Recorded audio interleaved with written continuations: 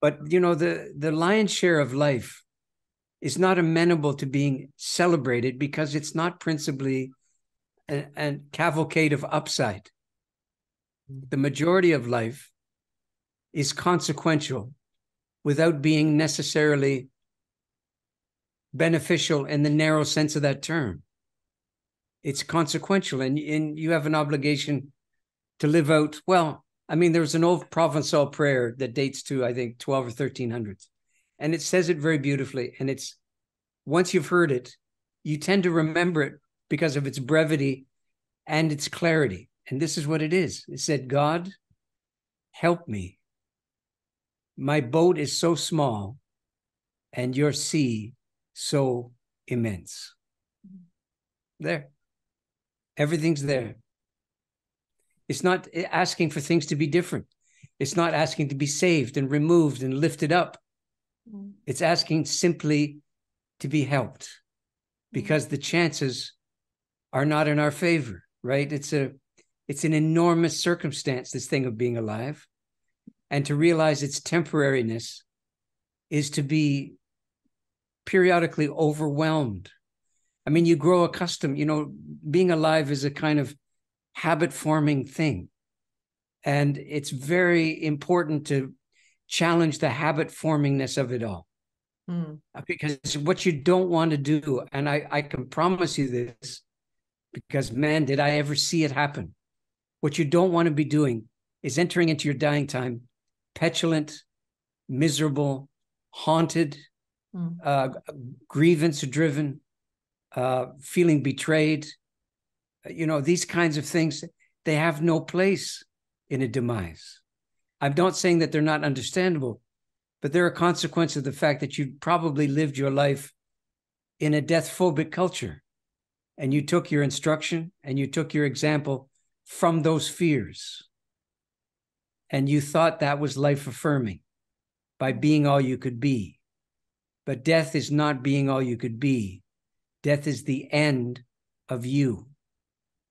So it's very advisable to practice. There's a poet named Elizabeth Bishop who's from the Maritimes in my country, but grew up in the United States, so they claim her. But anyway, she's got a book. She's got a poem called One Art, and it begins this way. She says, "The art of losing isn't hard to master, for everything that was made with the..." I'm blanking on one word here. Everything that was made with the intent to be lost. And so losing it is no disaster. Practice losing something every day. Not misplacing something. Losing for good. Look at yourself and say, baby, won't last. Enjoy your strengths, right? And your range of motion, all of those things. They belong to a certain time, and there will be a certain time where they won't come back no matter what you do.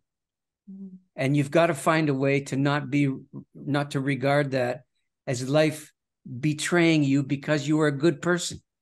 You see it, these two things that have nothing to do with each other. You being a good person and the slings and arrows of outrageous fortune finding you are not mutually exclusive. That's how you find out about your goodness. How did we keep this morality piece without the spirituality piece? Like, I'm lost on that, because I feel like we have all of the morality of religion without any of the juice sometimes. I don't know if that's an observation you share. Well, I think I understand what you're alluding to. It seems to me that I can tell you, I've done a lot of interviews, as you may have discovered, probably too many. Yeah. Yeah.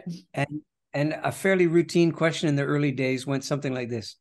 So did you find in your time in the death trade that dying people who had a kind of spiritual orientation to their lives or a religious affiliation or something like this had better outcomes? That's what they would ask me. Better outcomes? You mean like not dying? But anyway, that's what, what they wanted to find out. Is there an upside to going into the last round like that? And I can tell you, my routine answer was no. There was no inherent benefit. And here's why. It might be very surprising.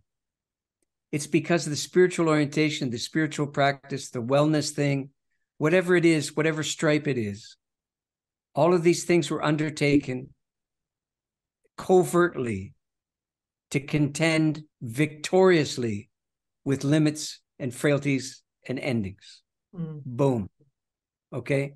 So this means that all the realities of your dying were your principal adversary or enemy as you practiced being all you could be. And when it finally comes around, it's a complete and utter defeat, isn't it? If that's the way it's gone. What your spiritual practice should be, or at least include, I would say then, it should gather around the things that you will not prevail over. That's where it should go. It should be, deep, long meditation of I suppose the Buddhists have this practice, in their corner, that they practice a degree of dying consciousness, maybe we could call it that, fairly routinely. And it's an on yourself as dead. Is that the one? I'm sorry, could you say it again? Is it the one where you meditate on yourself as being already dead? Is that the meditation? I'm not that guy. So, they wouldn't have me, remember? So you're not a Buddhist. Yeah, nobody would really have me, no. So I think at the end of the day, here's a question. It's going to sound simple and unnecessarily bright, but it's this: who dies? Answer is only living people die. There's a lot to meditate about just in those two phrases. Who dies? Everyone? No. Oh, really? So there's an alternative. Sadly, there is. What do you mean, sadly? Shouldn't we be celebrating the alternative to death? Not once you learn what it is. No. The alternative to dying is to die refusing to die. Nobody would want that if they knew what it meant for them. But many people died that way on my watch, I have to tell you. Yeah. So that was the big thing that happened for me at about, I think I was in my mid-20s. I watched a man die who had a hard life and a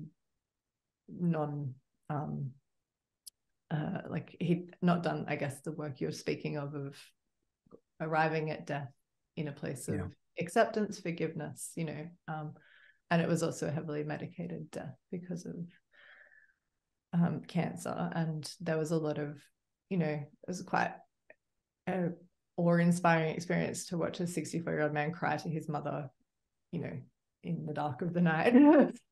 Even though in his lucid state he would say that he hated her and she was awful and all these things, but and beg for her to come to him. And it was a really powerful thing to witness. And really? I still haven't kind of obviously fully reconciled what that was, but I remember thinking, I do not want to go that way.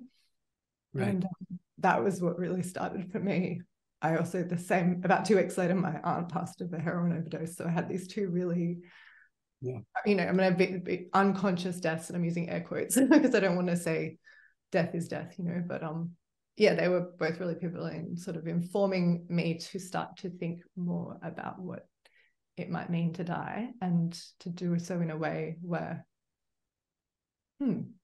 where it's less medicated and less painful and less numb, I suppose. And I don't know. These two examples that you've given us are very persuasive on the following principle. This is the principle: how you die is not your possession. How you die has consequence for everyone around you that's exponentially greater than the consequence it will have for you. You won't live the consequences of your dying. The rest of us will. The people around you will. We will be, well, I should exclude myself for obvious reasons.